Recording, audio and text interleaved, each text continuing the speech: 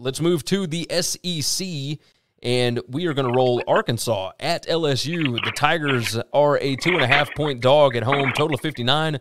Arkansas 6-2 against the spread in their last 8 games. LSU, however, 5-0 straight up against Arkansas in the last 5.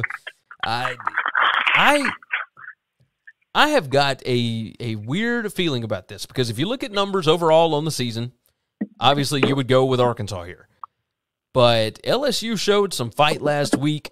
Coaches said they installed like 8 new defensive looks last week. They did some different things on offense.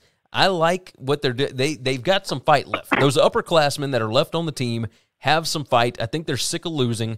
They're getting this one at home. I think they're going to beat Arkansas. So I'm going to take LSU plus the 2.5. I think LSU's still a good team. They've got more talent left on the team than Arkansas does right now. Arkansas is good, but I think LSU beats them.